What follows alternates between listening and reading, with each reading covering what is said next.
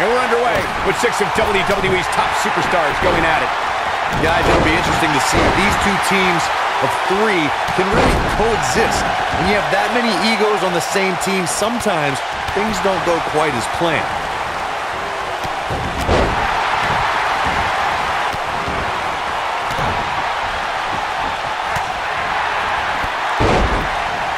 What a strike!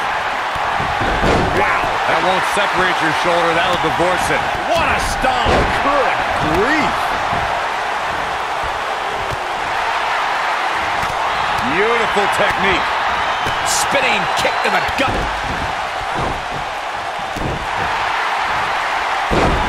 You gotta believe this one's over.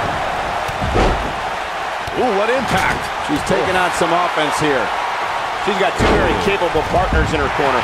Now might be a good time to bring one of them in. Yeah, but we all know that she can dish it out just as well as she can take it. And with that in mind, I wouldn't be surprised to see her turn the tides here shortly. She certainly hasn't looked impressive here tonight, guys, but it's still early and things can turn around on a dime here in WWE. I got right to the gut.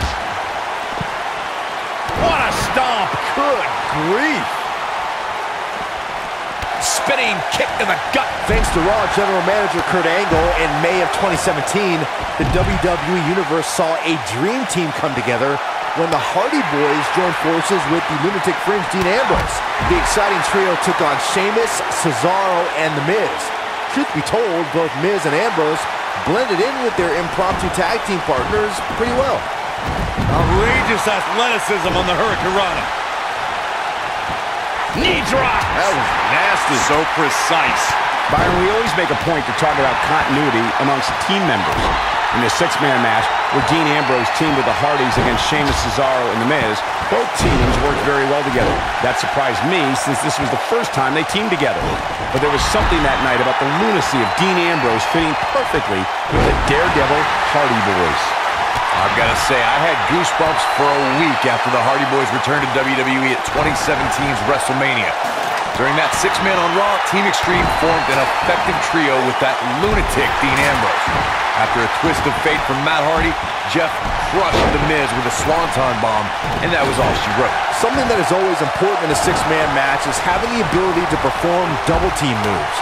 One of the things that successful 6-man teams try and execute are double team moves, and then have the 3rd team member perform a signature or finishing maneuver to deliver maximum impact to an opponent. Teamwork is always paramount in a 6-man tag match. Superstars want to be able to have a level of teamwork where 2 members of the trio perform a double team move, and the 3rd member follows that up with a move so their opponent is really down for the count. The key is to deliver the maximum amount of punishment to your opponent in the least amount of time. You have until the referee's count of 5. It's not like you have all day in the ring. But if your team of 3 can deliver that type of offense, your trio will be in good shape. Look at the look in her eyes. She's in the zone now. Oof. Look out. There she goes. She is on fire.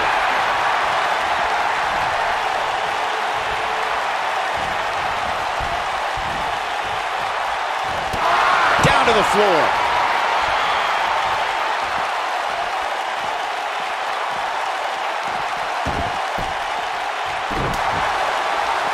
She's looking wobbly, guys. And I assure you the hazards outside the ring are very, very real. This is a bad situation. Looking defenseless right now. She's got to get back in the ring, Michael.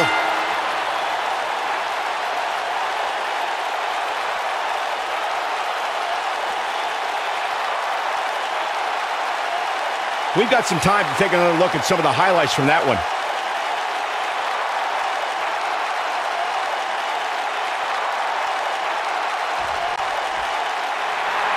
Here are your winners,